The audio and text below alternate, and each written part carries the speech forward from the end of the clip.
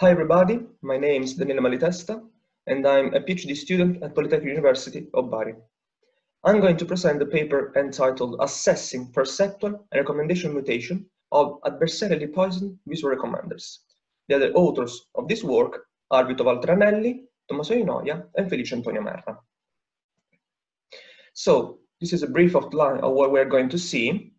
First of all, we will start from the motivation and the approach that we proposed in our work.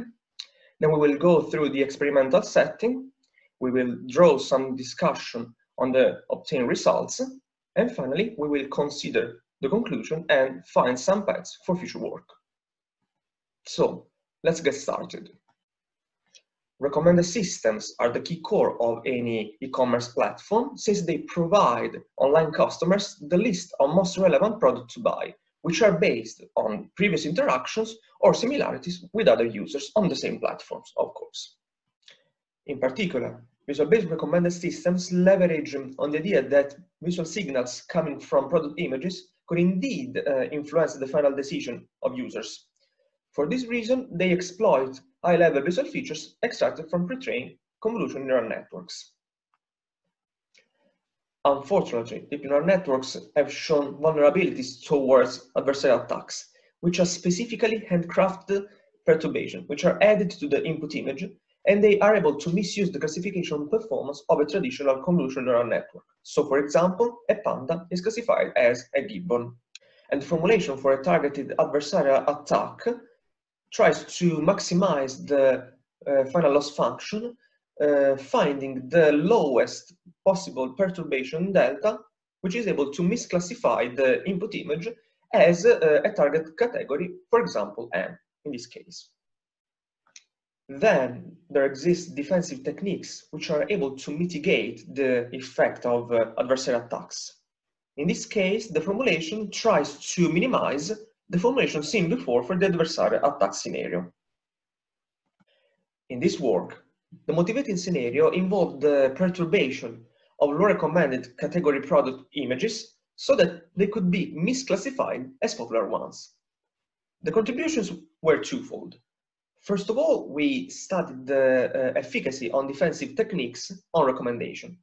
And secondly, we tried to give a visual evaluation by means of offline visual metrics that tried to mimic human judgment.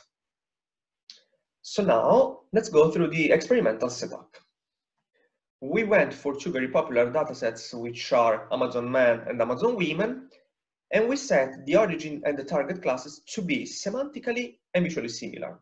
So sandal and running shoes for Amazon men, and jersey t-shirt and brassiere for Amazon women.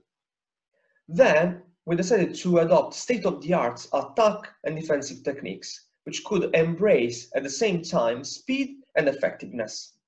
On the one hand, we went for FGSM, PGD, and Kalini and Bogdan. On the other hand, we went for adversarial training and free adversarial training.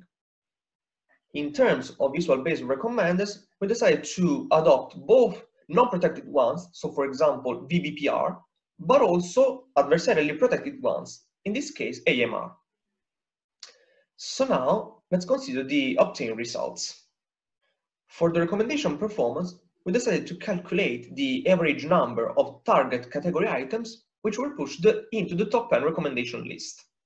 In particular, we can see that for non-protected visual recommenders like VBPR, the defensive techniques are not protecting efficiently the recommendation performance. On the other hand, we can see that the joint usage of defensive techniques on the visual recommenders, and we are talking about AMR, and on deep neural networks is protecting the recommendation performance.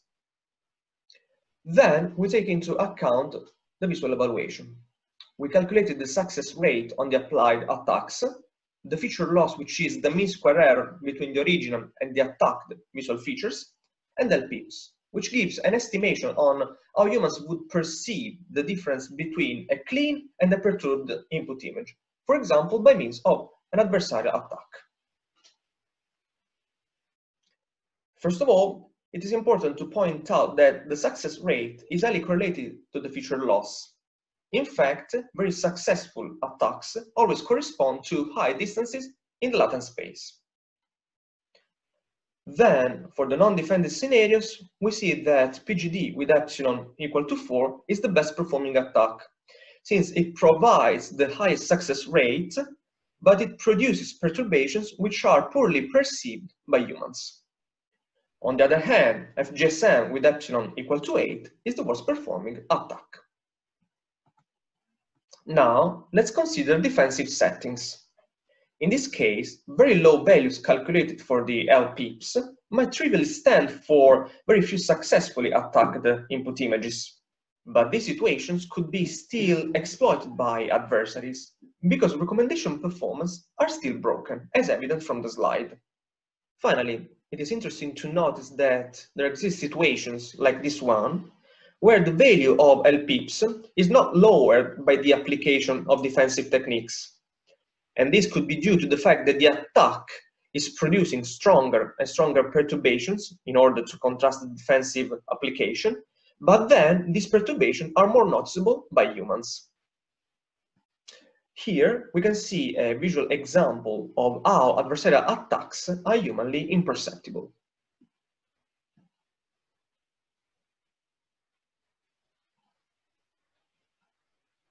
Finally, we can draw some conclusions and provide directions for future work.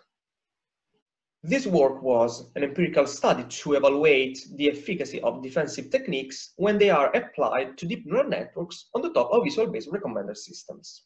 The obtained results show that adversarial training is not efficiently protecting visual-based recommender systems, and there exist defensive scenarios which could be exploited by attackers to be more and more effective.